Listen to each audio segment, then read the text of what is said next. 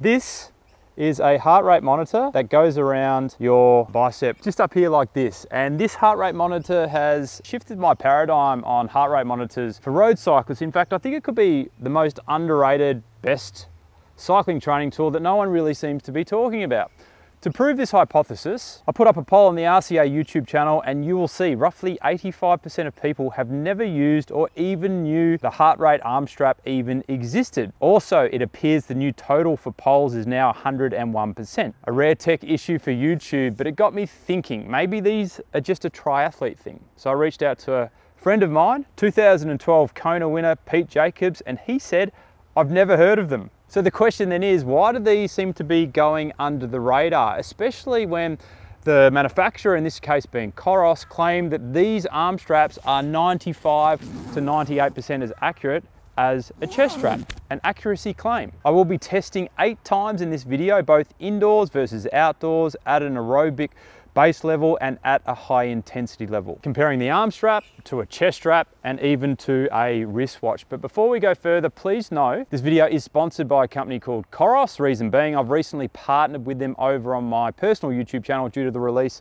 of their new bike computer, being the Dura. But for today, in order to try and stay as neutral as possible, I'm going to stay away from the features and the functions of the arm strap and more so focus on the concept of using the arm strap, because there's a lot of companies that do the arm strap, over the chest strap, assuming you don't have a whole lot of tattoos on your arms. Sorry about that, Thomas. Oh, come on. So in my little bubble, I'm dealing with amateur and recreational road cyclists on a weekly basis, as the Road Cycling Academy is a coaching business. So I've seen firsthand that not all, but certainly a lot of people don't like wearing the chest strap, mainly because it's uncomfortable to wear an elastic strap around your chest, and some people are concerned it may restrict their breathing. So often a lot of people end up not wearing the chest strap or a heart rate monitor at all. The thing about the chest strap though, is that it's essentially an ECG that measures your pulse via electric signals emitted by your heart. And that is the gold standard. In fact, the gold standard is the Polar H10, the one that I've got on my chest today and the one that I've used across all the different tests. So it does make sense that the chest strap is the go-to solution for heart rate for road cycling, but it doesn't explain why the arm strap, which uses optical sensors or lights that can measure small changes in blood volume that measure heart rate, are so underrated and no one seems to be talking about them. So let's start the test where I've compared all 3 heart rate monitors. For the chest strap, we have the Polar H10. For the arm strap, it's the Coros. And for the wristwatch, it's the Coros Product 2. Which is quite interesting because the wristwatch uses the exact same sensor as the arm strap, which is a multi-channel optical sensor. So these two, it's purely about position on the body, and the final note that all the products are basically brand new. So the first ride is a 30-minute recovery ride on the trainer. Purple line is the Polar, brown is the arm strap, and the turquoise, or I'll be calling it the light blue for this video, is the wristwatch.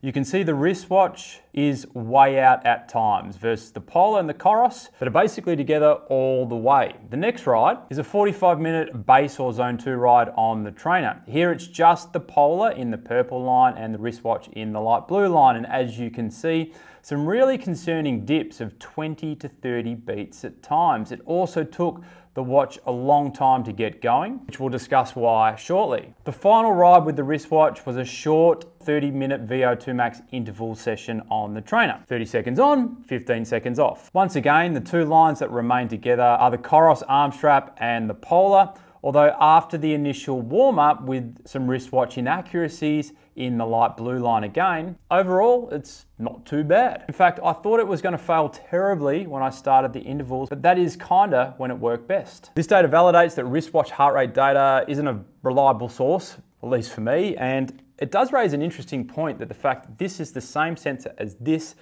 and this is purely about body position. One sensor is further away from the heart and in a part of the body which probably moves around a lot more versus say up here, where your arm is stable, and of course the sensor is closer to the heart.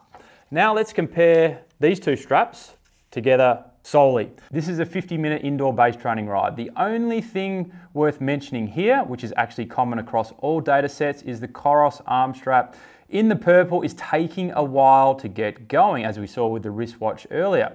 it's about 20 seconds into this workout before it kicks in. Why is that? Well, the optical heart rate sensors that are in this are obviously different technology than what's in this. And because of this, particularly as the body warms up, it can take longer for blood flow to increase into the extremities, like an arm, as compared to the actual signal of a heartbeat in a chest strap. The next workout is an indoor alternating sub-threshold workout for circa 1 hour. Once again, not much to report on here, with the exception of the lag time, with the purple line once again being the Coros arm strap. The next workout, I thought I'd see how the Coros would perform outdoors on a longer ride. This is a 3.5 hour aerobic based workout, and as you can see, it's solid like-for-like data once again. In fact, the Polar chest strap, which is the purple line on this particular chart, actually had some issues at the beginning of the ride because I definitely wasn't at 75 beats per minute as I took off. In this ride, please ignore the connectivity issues here and here. This is only because I had one head unit on the bike, another one in my rear pocket, and when I walked into the toilet once and into a petrol station to get some food on another occasion, obviously the signals cut out. So this was user error. So the only worthwhile discrepancy here is just over 2.5 hours deep into the ride, we have roughly a 15 beat discrepancy for circa 15 seconds. Obviously we've noted in this ride that the Polar isn't 100% reliable either, but looking at the power data above, that appeared to be a Coros reading error, not the Polar. But I feel like I'm really having to dig deep into the data to look for potential discrepancies and issues. So this thing so far, so good.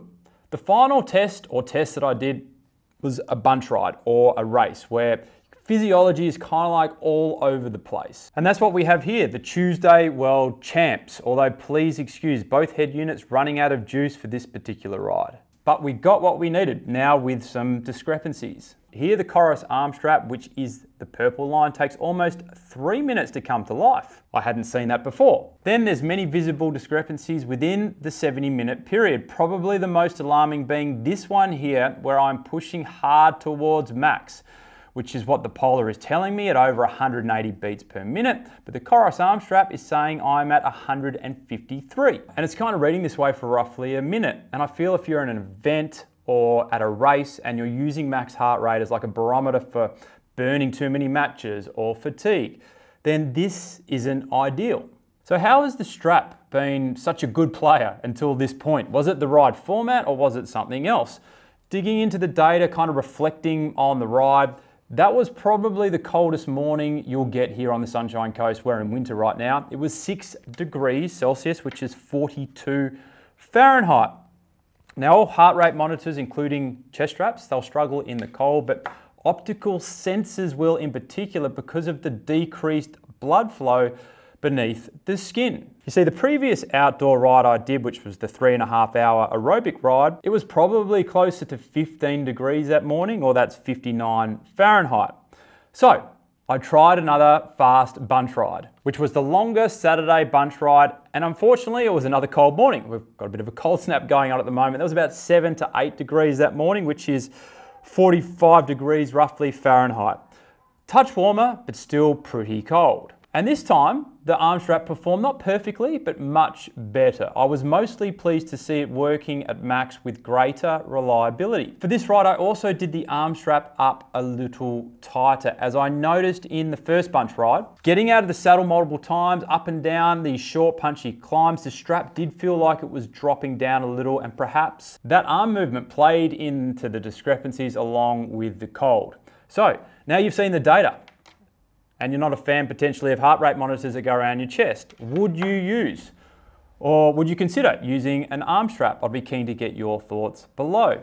I should also point out, with the arm strap, it's charged via a magnetic USB cable versus physical batteries that you normally get in a chest strap. And with this unit, you get up to 38 hours of charge, with the device automatically going to standby mode when it's not being used. I'd say the only sort of functional disadvantage is it's Bluetooth only, not ANT+.